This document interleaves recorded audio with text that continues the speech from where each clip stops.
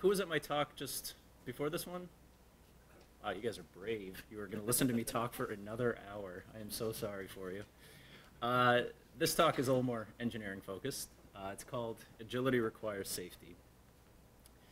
And I've worked with a lot of startups in my career. It's kind of what I do for a living now. And the story tends to be more or less the same. The startup tells me something like, we don't have time for best practices. We're in a hurry. We got to ship product, right? We don't have time to do it right. So apparently they have time to do it again. And so, you know, the outcome is pretty predictable, right? There's no monitoring. There's no alerting. Documentation? No. No. Not too much in the way of DevOps as a general rule. They sort of throw things over the wall and hope for the best. Definitely no automated testing, right? That's crazy. But there are a lot of bugs.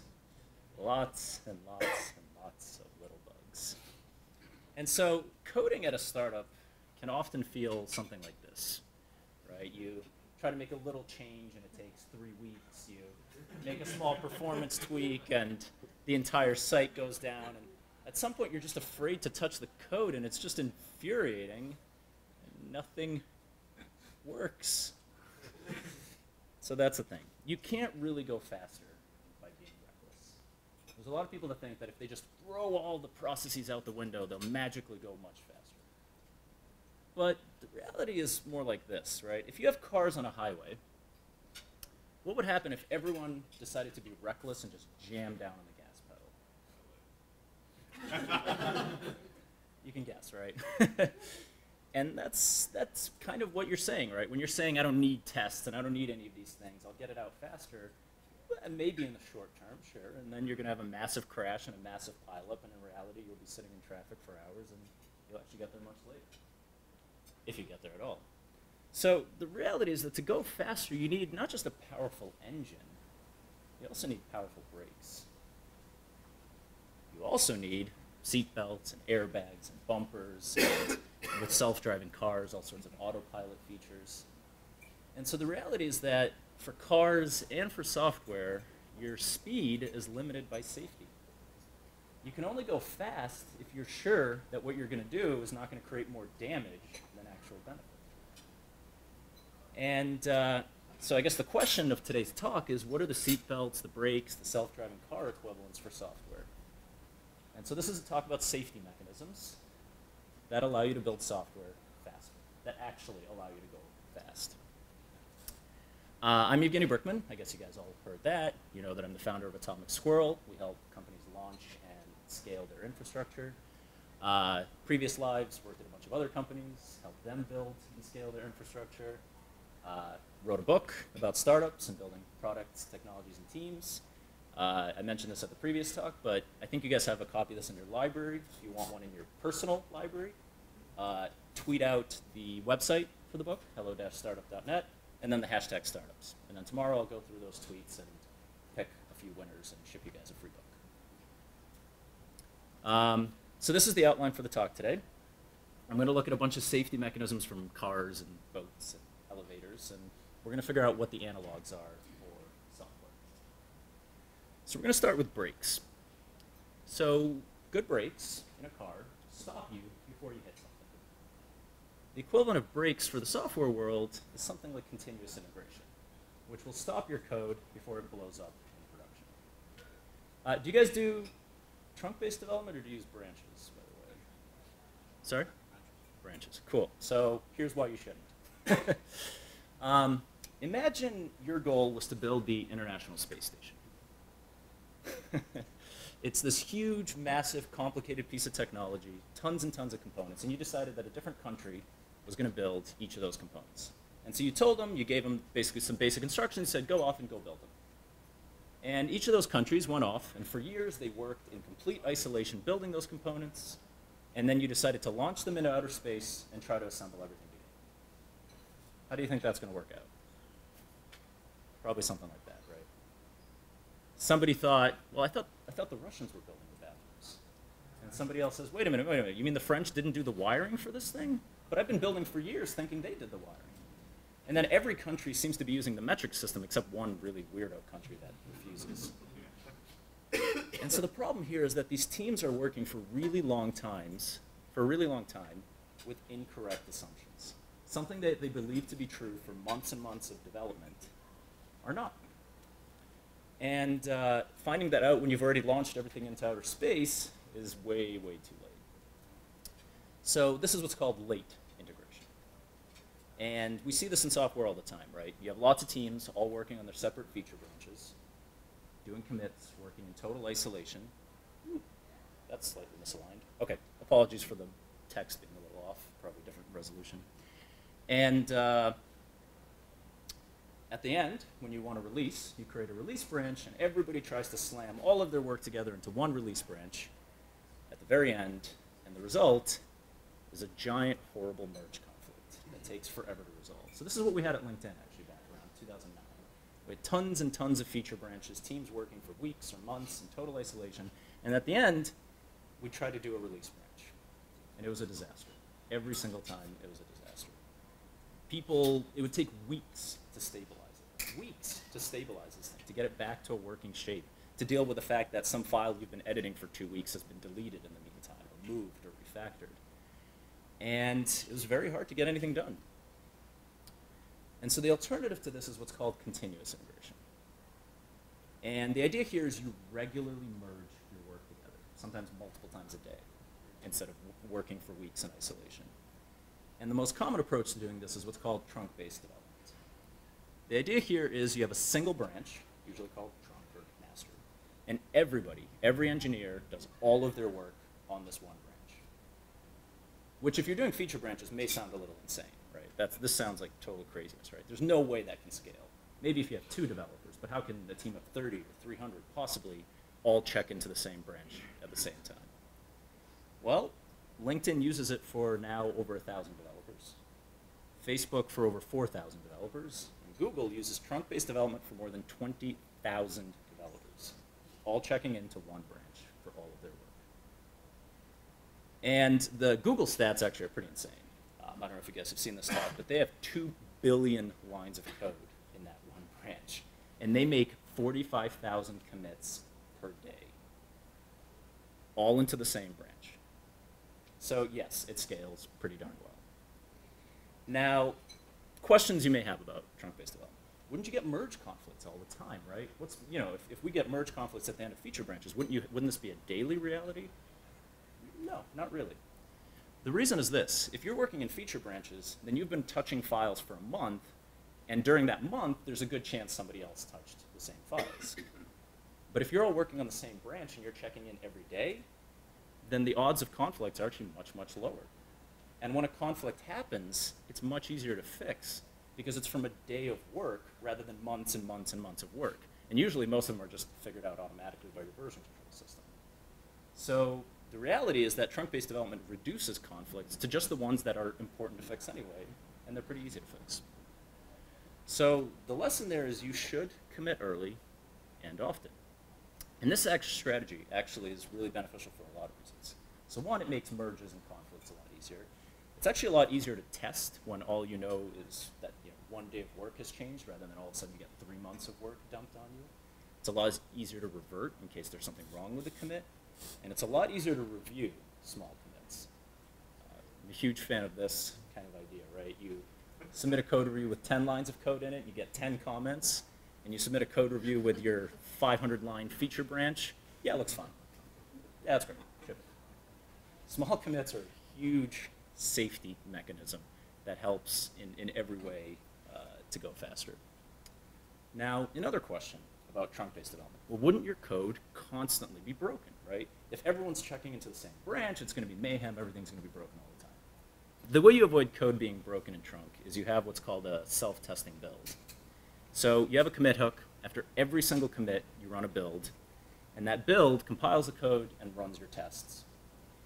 And if there's any kind of a problem, it immediately notifies the developer who made the commit, and that developer basically gets an hour to either revert the commit or fix it, and preferably a minute. So you really keep the branch, you keep trunk in a working state. Now, obviously, that depends on having good automated tests. So you shouldn't do continuous integration and trunk-based development unless you have a reasonable suite of tests to sanity check your code. So if you don't have that, don't jump into it. It will be a disaster. But once you have a good suite of tests, you actually end up going much, much faster this way. So some interesting things about tests. Tests are often seen as this overhead, right? Instead of writing a little bit of code, now you have to write even more code to test your code, so it takes longer. The reality is that good tests actually let you go much faster. They let you change code quickly. And the reason for that is you can run hundreds, maybe thousands of tests, if they're well written, in seconds. How long would it take you to do 259 tests by hand? How many hours would you waste? And so the alternative to good, fast tests is broken code. And believe me, it takes longer to fix code than it does to write tests and prevent the breakages. But still, there is a good question of what should you test? And the answer, of course, is absolutely everything. No, I'm just kidding. There's test purists who believe you have to test everything and have 100% code coverage, but I think that's actually unreasonable. I think what you can do is trade off a few factors and come up with a really nice suite of tests. And there's 3 things you need to consider when you're deciding what to test and how much to test it. The first is the likelihood of bugs, then the cost of bugs, and then the cost of testing. So the likelihood of bugs goes up as your team size goes up and as your code base grows. And I'll show you the stats in the next section, so in just a couple minutes. But it goes up really quickly.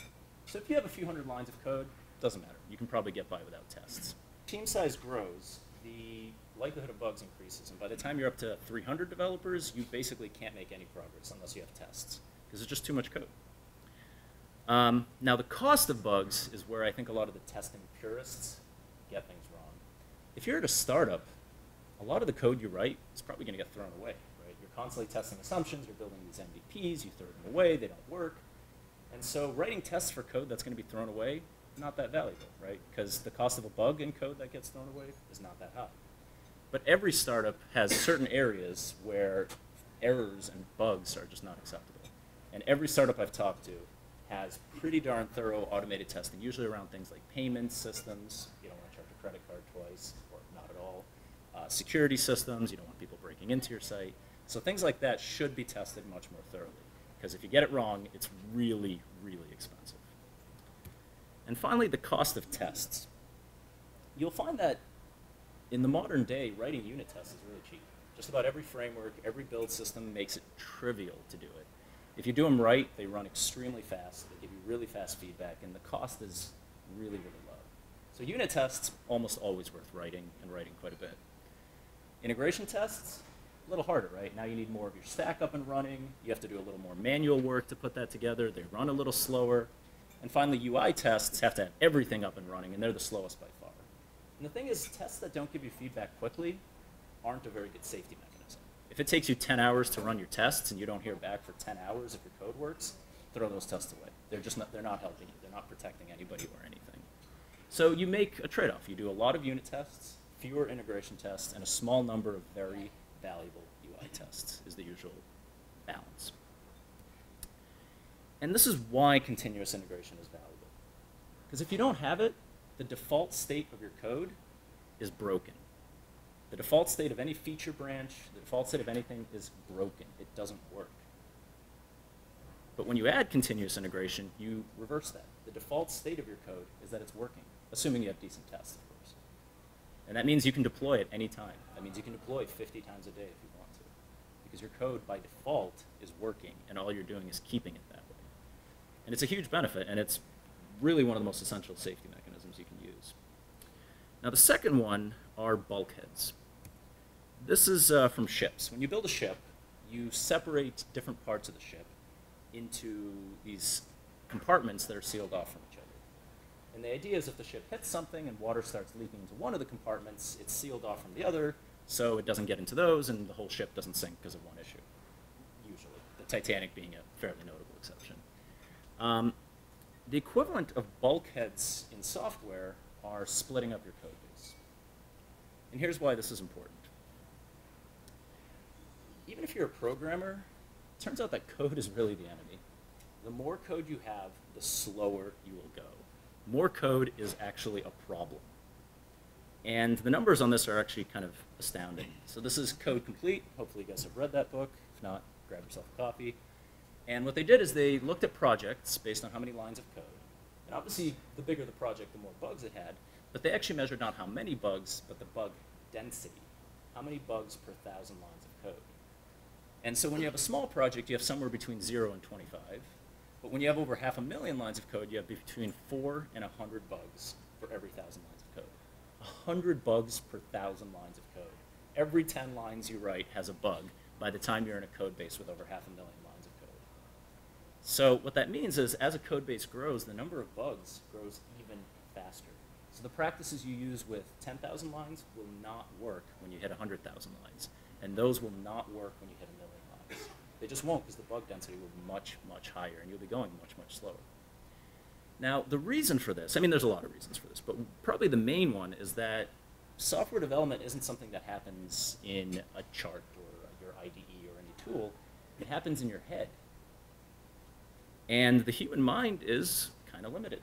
You can't put the model of 500,000 lines of code into your head. It doesn't fit. You can't consider all those corner cases. You can't consider all those interconnections.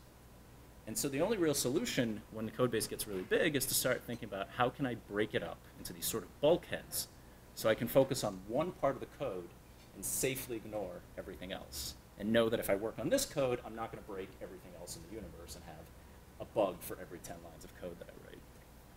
By the way, do you guys have any sense how many lines of code you have in your code base? So we are split up into a lot of pieces, so like microservices, micro apps. But I just pulled LOCs for a handful of those repos for security consultants. I want to say AAA is one of the bigger ones. I think you guys about yeah. Totally. No, I think you guys have like 10,000 lines of code. Total. How many repos do we even have? Like 60? You can't count all the NWallet underscore. Those are chef scripts. But yeah, in terms of production code, there are a lot of repos, but each one is actually in the grand scheme of things quite small. Yeah. Okay, so actually you guys are pretty much doing what I'm about to talk about already, so that's cool. And so yeah, one option, and it seems like you guys are doing actually both of these, but I'll go over them really quick, is instead of, is you basically have multiple code bases. So if everything was in one giant monolith, all of your modules depend directly on the source code of the other modules. And the real important thing is not necessarily whether they're in separate repos or not, but that you manage dependencies by depending on a specific artifact, a specific versioned artifact of another module. Is this what you guys are doing? I mean, I know you're not using Java, right? You're using like JavaScript. It's a mix of breaking into microservices as well as breaking into libraries that are. Got it. Okay. And so, of course, when you do libraries and you have version artifacts, the benefit you get is isolation, right? Maybe module A depends on version 3 of module B, and that's a fixed version. So no matter what the module B folks are doing, it doesn't affect module A. They can break things, they can make changes, and to a large extent, module A would never know it, which is good. And even if you guys weren't doing this, you do this anyway with the open source world, right? If you depend on some open source library, you're grabbing some specific version of it. And in the meantime, that open source community keeps evolving it, and it doesn't affect you until you upgrade to it. So the advantages, and you can tell me which of these you guys are seeing and which of these you're not, are, of course, isolation. So teams can work completely separate from each other and not worry about breaking somebody else, especially with unrelated changes. It does encourage decoupling your code. When everything is one giant code base, everything tends to get mixed together, kind of like a bunch of wires in a box, and so you try to change one thing and you pick up and all the other wires come with it. When you break up into separate repos, you're much more explicit about dependencies, which is a good thing. And actually, one of the other hidden benefits is you get faster builds for free. Each repo is much smaller, and so it builds much quicker than if everything was in one repo. But maybe you guys are seeing some of these disadvantages as well. One is dependency hell, and this is worse in some languages than others. But as soon as you start defining these modules, you're going to start finding out that you have all sorts of weird dependency trees. So if we go back to that diagram. So module A depends on B, and it also depends on C. But imagine B also depended on C, but a different version of C. So now when you pull it into module A, which version of C do you get? The one that A wants or the one that B wants? Neither. blows up and tells you to go screw yourself. Exactly. Depending on the language, actually, JavaScript and NPM can somewhat handle it gracefully. Java handles it very, very poorly. You just get a jar and you don't know which one, and good luck to you. And so it really depends on the language. There's also other issues, right? You start running into like circular dependencies, which never exist when you have one repo, when everything's in one repo. But now if E wanted to depend back on C or anything else, you create a circle and your code won't compile. You can have diamond dependencies, which are really fun. And then upgrading dependencies becomes an absolute nightmare if you have to make a change all over the place. Don't know, somebody's smiling in the back. I'm wondering if this is what you said. So, of course, you also don't have continuous integration. Now, this isn't as bad. If everything was in one repo and you don't have continuous integration, that's a problem because everyone's working on exactly the same code. If you're in separate repos, then the fact that those two are not integrating is not as big a deal. There aren't conflicts, you don't merge separate repos. But still, some team can go off and make lots and lots of changes, and when somebody else tries to upgrade to the new version of their artifact, it doesn't work away. You can mitigate that with semantic versioning and following certain rules, but at the end of the day, the isolation is a double-edged sword. And the other, you have a question? The other issue is it's really hard to make global changes. So the whole point of bulkheads is to make it hard to do something to all of them at the same time, which is a good thing if all of your repos really are isolated. But imagine you have to apply a security fix to all of them at the same time.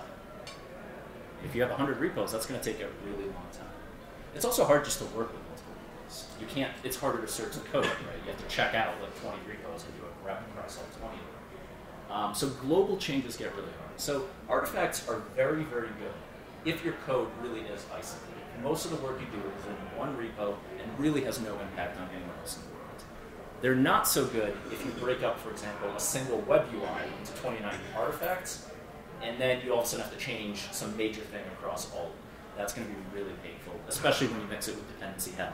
Because then you upgrade this guy at the bottom of the tree, you try to upgrade this guy, but this guy is still pointing to an old version, and it's an absolute nightmare. The other way to break up your code, sounds like you're doing this as well, is services, or the new buzzword is microservices. I don't know why that made them cooler, but all right. And so the idea here is when you have a monolithic app, everything is just function calls in memory. And when you break it up into services, everything becomes a message, a remote call between different processes. So the nice things about this are you can be technologically agnostic. If everything's in a monolith running in a single service, then you're going to use one programming language and one framework and just one approach. If you have different services, one can be written in JavaScript, one can be Python, one can be Java, it doesn't matter, they're communicating remotely anyway. And that's good because you can use the right problem for each job. The right tool for each problem. Another big advantage of services is scalability. If everything is in one service, then you kind of can only scale it to the lowest common denominator. So if some part of it is not horizontally scalable, none of it is horizontally scalable. Whereas when you break up into services, you can give one service tons of CPU, you can give another service 50 servers to distribute across, and you can scale each one individually and make sure it performs well. And you get isolation, but not quite as much. So the isolation in services is good. For the most part, each team can own one service and can run with it and largely ignore the others, except for its public API. I'll come back to that in a second. So services actually have a lot of disadvantages. Smile, if you've seen some of these. Operational overhead is pretty intense with services. You have lots of technologies, well, now you need to have lots of different ways to configure them, monitor them, deploy them. You also have to have them now all talk to each other, which means you need to build new infrastructure for some kind of service discovery. Right? Because if we look at this diagram, how does A know what the URL is of B? What if B goes down and comes up with a different URL? You either need to deploy load balancers, or you have to write client-side load balancing code and run something like Zookeeper or Console to do service discovery. It's a whole new piece of infrastructure just to manage to support this. There's a lot of performance overhead. When everything's a function call, it's all just in memory. When everything's a remote call, it's making a round trip in your data center, which is going to be 2 to 3 orders of magnitude slower. So you can't just take a monolith and just change all the function calls to remote ones. The performance will be atrocious. Right? You'll be doing some service call in a for loop, and your page will take 3 minutes to load. So you also now have to think much more carefully about when you call services, how often you call services. Do you cache those requests? And as you modify your code to handle all that performance effort, also serialization, deserialization, all of that overhead now you have to deal with. But as you're doing that, you now also have to change how you write your code. Because it's no longer a function call, you now are blocking a thread potentially, depending on the technology you're using. So what happens if you use threads and blocking I/O calls, those run services? Well, let's say, back to this diagram, C is calling service E. Let's say E gets a little slow for some reason. Well, now the threads in C are blocked for longer. So now it starts to run out of threads. So now C gets a little slower.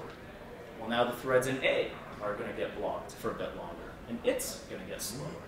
And basically, a small slowdown somewhere at the bottom of your stack can cascade throughout the entire data center. And all of a sudden, you have a site outage for some database core that got a little slow. So threads are bad. So then what you have to do is you have to change your programming model. You have to rewrite your code to either use something like callbacks or promises or futures or actors, basically some sort of non-blocking mechanism, which reduces that cascading failure scenario, but now you have to rewrite all of your code in a more complicated programming style. You also have to handle a whole new class of errors, right? Because a function call, you're pretty much going to get backward results.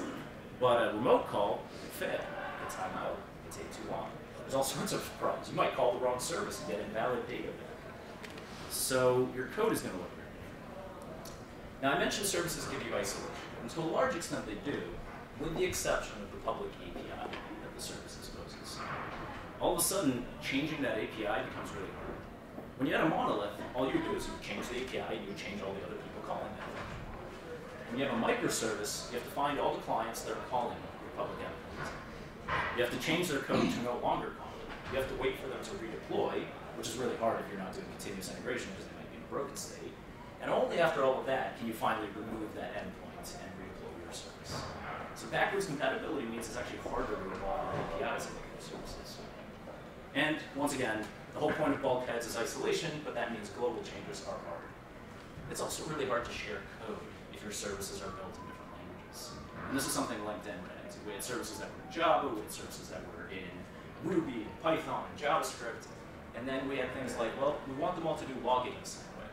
Or we want them all to do monitoring the same way. Or we want them all to do authentication the same way. You can't really share that code anymore. Those libraries that you wrote in one language don't work in another.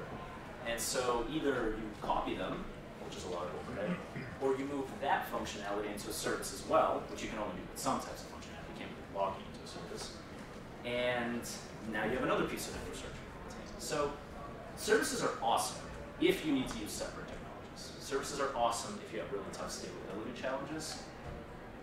Services are not awesome in a lot of other ways. And they're only worth doing if you can afford to fix all of these issues. If you can afford the operational overhead, if you can set up service discovery, if you can rewrite all of your code to deal with the performance overhead, the blocking and non-blocking trade-offs, services are great. The isolation is awesome for separate teams to be truly separate, but it's something to keep in mind as you consider whether we should go from, how many services do you think we have right now? So the thing is that the architecture tends to be like, for a particular product, there is a service backing it. And so the actual like service ecosystem for any given product is actually quite small. But we have maybe a couple platform services they might hit. So grand total per product in the 2 to 4 range. Now we're a broad product ecosystem. So across all of our products, it's more like 10, 15 different services, something like that. But they're not all interconnected. And most of we do things to try to mitigate some of this stuff. Okay. Keep that in mind. The reason I bring it up is 10 to 15, I think that's manageable. LinkedIn had several hundred services, and these complexities don't increase linearly. They also increase kind of exponentially. So keep that in mind when you decide, oh, let's just put this new functionality in a totally brand new service. It has a very high cost. So keep that in mind. Okay, autopilot. Autopilot in self-driving cars and planes prevents accidents by removing human error from the equation. Autopilot equivalent in software is automated deployment. Do you guys do automated deployments or manual deployments? We do automated CI. We do automated deployment to stage.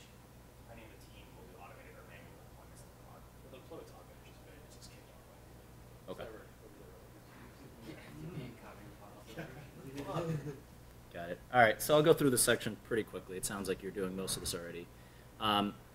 At LinkedIn, actually, back in 2009 and before, a lot of deployments were done largely by hand. People SSHing places and running shell scripts by hand and provisioning servers by hand. And it was painful, to put it mildly. Deployments could take hours, days. Sometimes we'd give up on them part of the way through and just say, let's try again later. And it turns out the solution to this was to do it more often. If it hurts, do it more often. And the only way to do that, of course, is if your deployment process looks approximately like that. It's a button. There's no process. You just push a button and the rest of it happens automatically. Hopefully it sounds like you guys are doing that. It's great. Hopefully what you're not doing, do you guys run on AWS or what do you use for hosting? AWS? Cool. So hopefully what you're not ever doing is SSHing to an EC2 instance and installing dependencies. Somebody's nodding, someone is shaking their head. So, okay, we'll assume you're good. Do you guys use this? Do you use the AWS console to deploy any of your infrastructure? Do you use it to provision any of the servers? Yes? No? Maybe? All right. As a rule of thumb, you know how there's code smells where you see something in your code that feels wrong and you feel like you should fix it? Think of the AWS console as a code smell. If you find yourself logging in here to do more than look at like monitoring, like CloudWatch or something like that, think of that as a code smell. You really want to automate just about everything. Do you guys do blue-green deployments, rolling deployments? Rolling? We do rolling deployments. Okay. So blue-green deployment is, in theory, the gold standard to aim for, and it's one of these things that only really works if you automate it.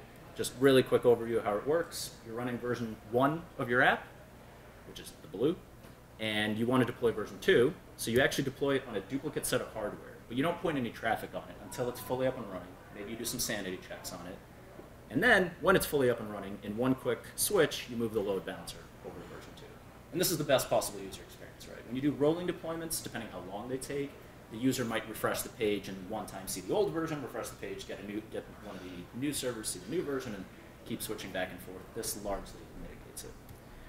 And there's 4 main categories of tools. Curious which ones you guys are using and which ones you're not.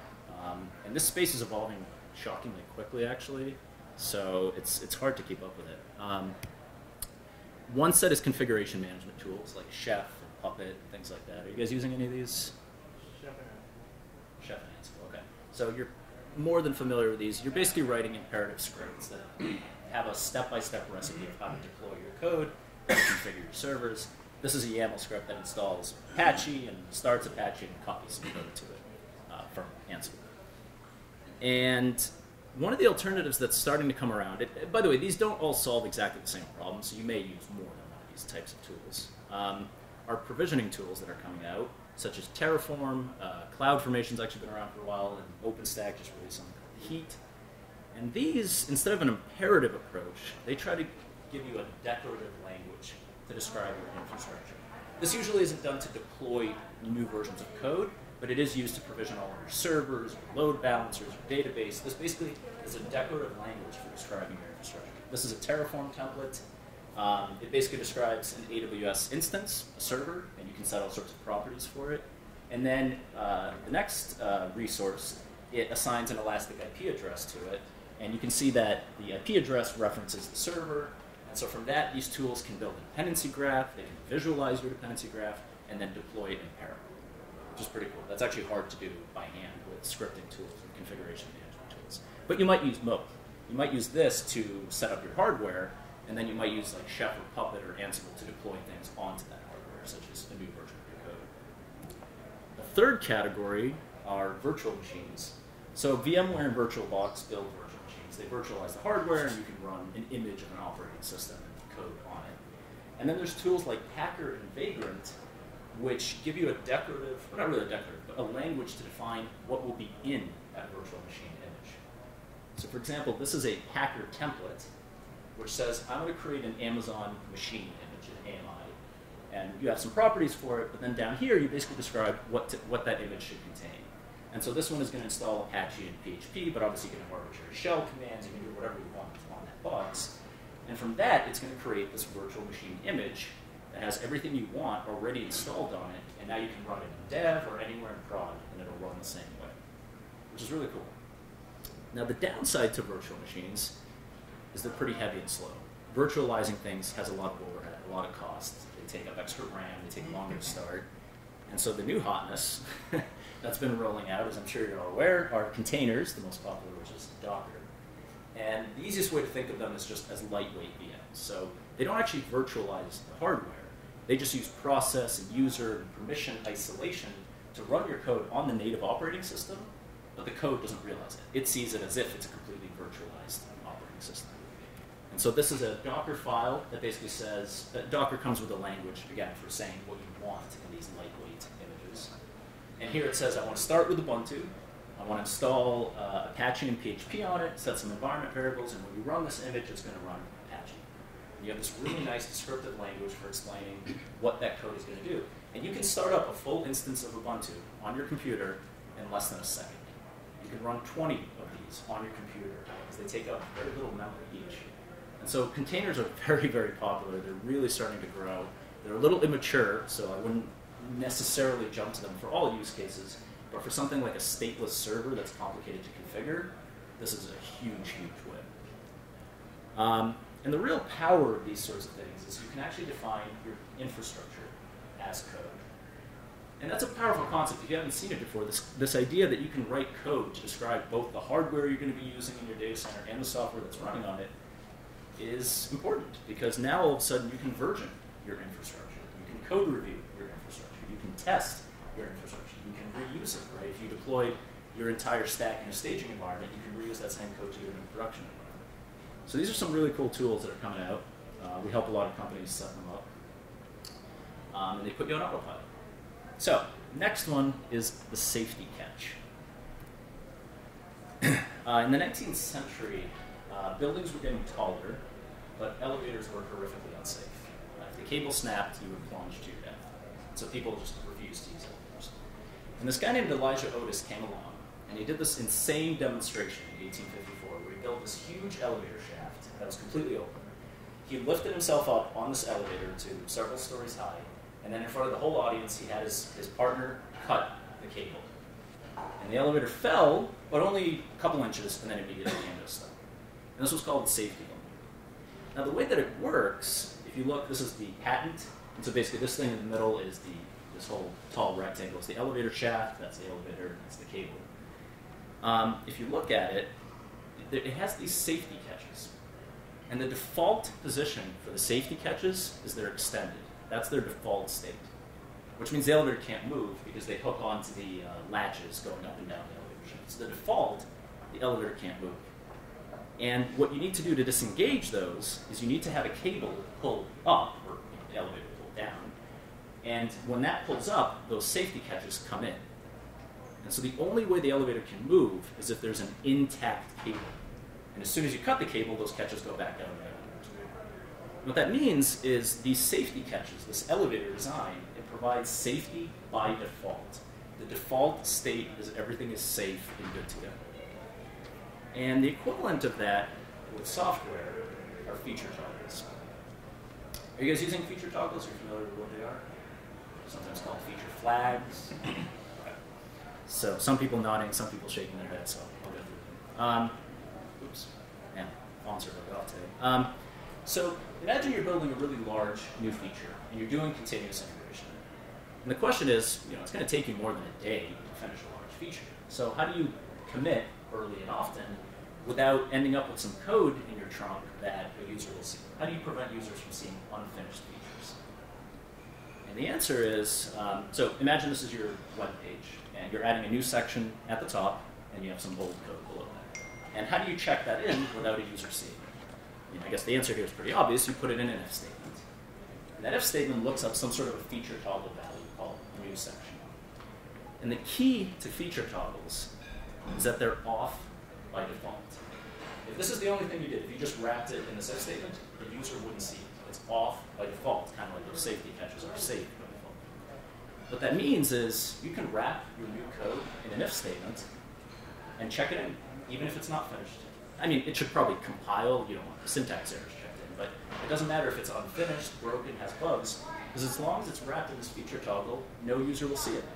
And that means you can make lots and lots of small little commits really quickly without any risk, because it's safe by default. Now to turn them on, you have a couple options. One is just to do it through configuration. And so you can say in the development environment, turn this feature toggle on so I can see it. But in production, it's off by default, but you can also specify it explicitly and say no users will see it in production. But you can go a little fancier than this and get a lot of power. So what you can do is you create a web service that manages your feature toggles, maybe another web service. And the key thing about this web service is it can actually return different values depending on who the current user is. So maybe for NerdWallet employees, a feature will be on, but for the public at large, the feature will be off. And you can even create a web UI. This is LinkedIn's excellent tool, where you can configure what those feature toggles are set to. So here we're setting a feature toggle so that we show it to 1% of US users. So 1% of users will see a certain feature and the other 99% won't. And the power of feature toggles is now, as I said, you can check in code even if it's not quite finished, even if it has some sort of risky thing in it. Because feature toggles let you turn it on or off very quickly, at will, even in production. And in fact, what we did at LinkedIn is all new features were wrapped in a feature toggle. And by default, it was off. And when we deployed it, it would be off in production. Then we might turn it on for LinkedIn employees. If everything looked good, then we might turn it on for 1% of users. If everything looked good from there, 10% of users, and so on and so forth, until we ramped it fully up, or we found problems, and then we just shut it right back off. And this is one of the most powerful tools we have for deploying extremely quickly. You use continuous integration so that your trunk is always in a deployable state, and you use feature toggles so that if you screwed up, you can just shut things off, and there's no cost.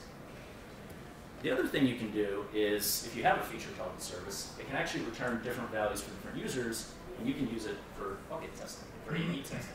So not only on or off, but maybe one user sees version A and a different user sees version B. So these are really, really powerful safety mechanisms for pretty much fast deployment. Okay, speedometer. A few of these sections I think you guys hopefully have taken care of, but obviously the speedometer in your car tells you how fast you're going. The equivalent of that in software is monitor. Some of you may be familiar with this gentleman, I believe he sits on your board, Mr. David Henke. Like to tell us that if you can't measure it, you can't fix it. So I'm very ready. There's a lot of different types of monitoring. Monitoring ecosystems are very, very scattered. So it's helpful to go through it kind of from the highest level to the lowest level, and then you get an idea if you have all of these taken care of, maybe you're missing some critical types of monitoring. The highest level is just availability metrics. That's basically the thing your users care about. Is your site up or is it down? It's really a binary question. And you usually need to use some external tool that isn't in your data center, so that if your data center goes down, you still know about it. There's a bunch of tools to do this: Keynote, Pingdom, Uptime Robot, which you can see in the background. You can actually do it with Route 53 health checks in AWS if you want to. But that's the basic idea: is my service up or down? One level below that are the business metrics. This is what the product team, the CEO care about. What are the users doing? What are they clicking on? How many users are there? How much time are they spending on the site? And to answer those questions, you would use things like Google Analytics or KISS metrics or Mixpanel. Below that, application metrics. So how many QPS are you seeing? What are the status codes you're setting back? How many errors are you seeing? And some of the tools you might use to do that are things like New Relic and CloudWatch and Datadog. By the way, some of the tools overlap. Some of them can do more than one type of monitoring, but just to give you a general idea. Log files are also technically an application level form of monitoring. And hopefully you know how to format logs, but even more importantly, you hopefully use some sort of log aggregation so that instead of having to SSH to each server to read its logs, you have a service that collects all the logs, puts them in one central place where you can search it and see it all in one place. And then finally, the lowest level that most people would care about are the server metrics. That's how much CPU are you using, how much memory, hard drive, etc. And for some reason, all the tools in this category have names that are just impossible to pronounce. Nagio, Cisin, whatever. So those are the speedometers. Warning lights, very closely related, similar concept. In a car, they tell you when something's wrong. Alerting systems, hopefully you guys have something like that set up to tell you when something is wrong, because obviously you can't sit and look at metrics all day. So you need something to do it for you automatically. Most of the monitoring systems I showed in the previous section have alerting features. CloudWatch can send you a text message or an email. Most of them can do some sort of alerting. Probably, are you guys using PagerDuty already? Okay, so you're fully familiar, on-call rotations and all of that good stuff. By the way, for a full list of all of those monitoring tools, alerting tools, and a whole bunch of other stuff, I have them all on hellostartup.net. Okay, final item are seatbelts, which obviously help you survive when things do go wrong. So no matter how much you try, no matter how many safety mechanisms you put in place, eventually things will go wrong. And so that's why you have things like seatbelts. And the equivalent of that is high availability architecture. Can't really go into that very much in this talk, so I'm just going to go over very high level concepts here. I'm guessing this is all old news for most of you guys, but there's basically two types of things we care about. There's stateless servers and stateful. Stateless are things like web servers that don't store any data themselves. And the basic high availability architecture is you deploy multiple copies of the server and you load balance between them. And what's important, especially if you guys are on AWS, is each of those copies should be in a different availability zone, which is just fancy AWS lingo for a different data center. So what happens is if a server goes down or an entire data center goes down, it's okay. You basically route around it and you just go to the other ones that are still there. So you can survive a crash and have a seatbelt on. The other important thing is you want that server to come back automatically as soon as possible, which you can have all sorts of auto recovery mechanisms. AWS provides what are called auto scaling groups, which will do this for you pretty easily. So if you're not using auto scaling groups across availability zones, you probably are not as available as you could be. For stateful services, things are a little more complicated. And this is, when I say stateful in this case, I really mean databases or anything that you can only have on a single server. Because obviously you can't route between many of them, but you still run multiple instances, and you still run them across multiple data centers. And the key is you send traffic to one of them, a master, and it does replication to the others, the slaves or the replicas.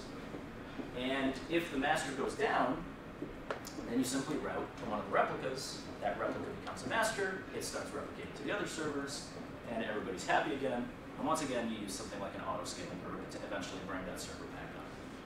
So that is really the bare minimum. That is, you know, the basic lap seatbelt. There's fancier versions of this, the 3-point seatbelt and the full harness, but start with this. Hopefully you guys are doing this already. The other thing I will mention, though, which I think a lot of people forget about, is you need to test your seatbelts. You need to have some sort of crash test that on a regular process verifies that you can recover from crashes. You don't want to wait until something actually happens in production to find out, whoops, forgot to put the seatbelt on.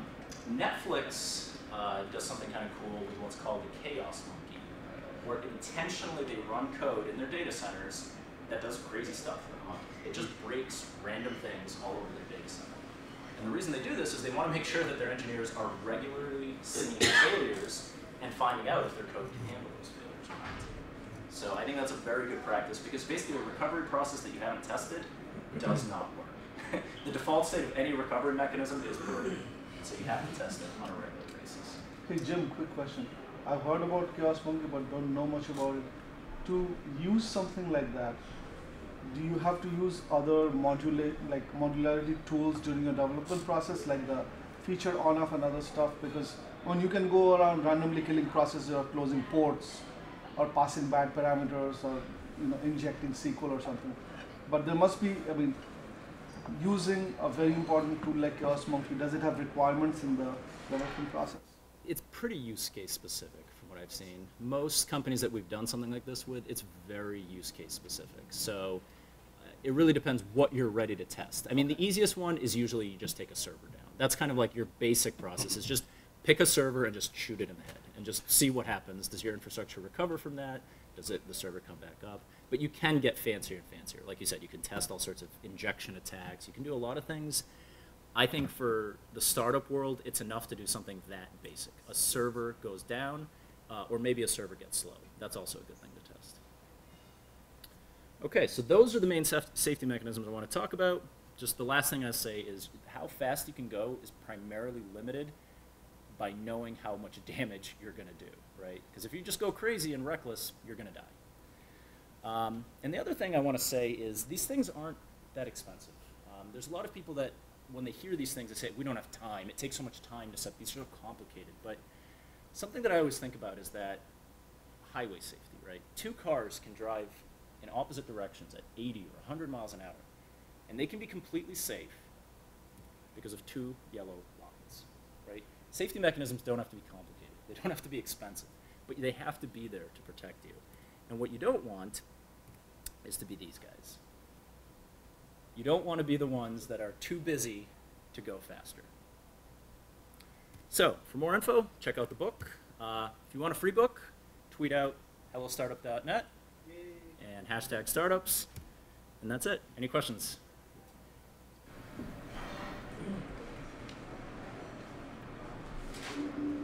Okay, I'll be here for a little while after the talk if anybody wants to No questions, fella? talk in person. Yeah. You're talking a lot about these safety mechanisms, and you mentioned early on of like most startups fail anyway, most ideas fail anyway, so if you're gonna throw it away, like don't bother with some of this stuff. And like we're kind of working in a way where we're building up a lot of these different verticals and just kind of seeing what sticks, but we have a ton of overhead and like a lot of like design and planning goes into it where like it might just be a bad idea. So like how do you have any advice for people going through that of like how do you balance those decisions to be made? I think if I had the answer to that, I know. the universe would look a little different. There's no easy answer. It is a constant balance, and a lot of it comes down to, I mentioned it with the automated testing, you're sort of trading off the cost of building a safety mechanism versus the likelihood that the thing actually goes wrong versus how expensive it's going to be if it goes wrong, right? And it's just those three factors. You just keep looking at it. So if you're building something that you're probably going to throw away in a week, and if there's bugs in it or it crashes, it just doesn't matter. You don't need to go crazy and build every safety mechanism. But if that thing includes payment processing, yeah, you have to be a little more careful, right? Or if that thing is starting to see traction, you don't want to kill your momentum by having that thing go down. So now maybe you think about adding a seatbelt in case it crashes, right? And you actually might want to work your way up the stack. Recover from crashes, add some monitoring and alerting, and then keep your working your way upwards. But it's just a constant check on those three items. Yeah. Thought about that question. It seems for a company where you are doing multiple things at once, there is also a chance where you can leverage other people's safety mechanisms. There's a difference between safety mechanisms that have to be built in per product, for example, your automated test suite, versus things that can happen essentially across all products for free, like standard integration with New Relic or standard pingdom monitoring for all of our instances. And I think investing in those sorts of things that work across our entire ecosystem those are obvious, easy wins. Plus we need them for the payment processing and the security anyways, and then everyone gets them for free. Versus for like the one quick new product that we don't know if it's gonna work yet, maybe don't invest quite so much in automated testing. No. Yeah, what you're describing is if you can make the cost of using the safety mechanism really low, then there's no reason you shouldn't use it. And if adding monitoring to your app takes 5 minutes, do it. And when you can amortize that across many different initiatives, that cost drops per initiative. Exactly. So feature flags is another one where once you build that system up, all of a sudden just problems are not as severe, right? The cost of a bug is all of a sudden low because I just shut that feature off. So things like that, yeah, leverage is a big deal. Very cool. Yes? So two questions or comments. One is if you have dashboard, you mentioned something about if you can't measure it, you can't fix it. But if you measure too many things, people actually become blind to it. So I've been in situations where there's all sorts of metrics on a dashboard, and nobody's looking at it, and there's this little blip, and nobody pays attention. And the analogy with the car has 3 metrics on it. Yeah. Speed, RPM, and fuel. Maybe battery indicator or something like that. And forget about the new cars, but the accident rate was pretty low with just those 3 indicators. Yeah, the opposite of if you can't measure it, you can't fix it, is what gets measured gets fixed. So you have to be really careful which metrics you're paying attention to, because they're going to create incentives in the company, right? If the only thing you care about is traffic, then you're going to start optimizing for that, possibly at the cost of conversions, right, or something like that. So something that I've seen for product development that I think is actually just as important is what's called the magic number. This came from companies like Facebook, where they found out that if a user in their first week, if a new user signs up, and in their first week they connect with 7 friends, they'll become a very, very active Facebook user. So that was the magic number. They optimized the whole company to get you connected with something like 7 friends in your first 10 days or your first week. And the thing about the magic number is not that it's necessarily the perfect metric or any of that, it's just that it's one simple metric to pay attention to that you can rally the whole company on. And it's just like you're saying, it's like a speedometer and an odometer and a gas gauge. Focus everything on that and you'll probably be fine. So for engineering, you may want to identify some of the things, right? I don't know if that's QPS or error rates or latencies, whatever makes sense for your use case, but get a small number of them, put them on a dashboard, alert only around them, and you're probably more successful than watching every single thing in the universe and every release. So the other thing is something you haven't mentioned, but a lot of flight safety actually came about because of the use of checklists. And checklists in the context of software development, what would you say about that? Totally agree. So the original version of this slide deck was even longer, so I had to chop it down. But one of the things in there was talking about, for example, things like code reviews as another really interesting safety mechanism. And one of the things you have to do to be successful at code reviews, usually, is you have a checklist of things to look for. There's actually a book called, I think it's the Checklist Manifesto, and it'll give you a real appreciation for how simple a little piece of paper with squares to the left of some text really is. Yeah, that's a beautiful safety mechanism, just a basic list of things to look at. And I've used them in code reviews. Hopefully you don't need them as much in programming because we can automate a lot of checklists. You can write code to go through the checklist and do it for you. They're still very good. Cool. Other questions? Yep. Maybe to logically extrapolate the question from earlier, have you ever seen companies that go too far in terms of sort of making their processes robust, and what does that look like? Yeah, definitely.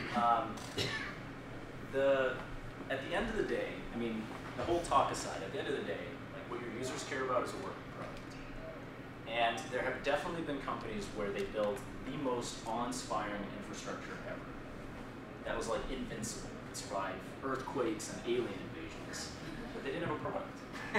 And they went out of business. And the reason is pretty straightforward, right? Startups have a limited run rate. You have so much money, which means you have so much time, and you have to make more money, and you have to get more users, whatever your success metric is. And so what you're constantly trading off is how much of that time am I spending building safety mechanisms, and how much of my time am I building the actual product that the user cares about. And 100% of one or 100% of the other is not going to be effective. And I have seen startups that go in both directions. Most startups are the opposite. They focus 100% ship product, ship product, ship product, and they don't notice that they're actually going really slow. You know? A small number did the opposite. They were shipping infrastructure, and the product just never got out the door. Again, the balance comes down to those same 3 points. What is the benefit you're getting, right? I put up there how you shouldn't test everything. It doesn't make sense to test everything. But there are people who go for 100% code coverage on everything they write, and I think that's a bad trade-off because the cost of those bugs is probably really low. And the cost of not shipping your product before you run out of money, higher. Do you think that investing in those processes and those tools, I mean, from the perspective of this company, we're looking at hiring a ton of people in the next year, like more than in this room, by maybe double, I don't know, like really quickly, but like that probably makes it more important to invest in these processes. The payoff is more valuable, right? Yeah, so I don't know if I'll be able to find it quickly, but if I go back to that slide, let's see.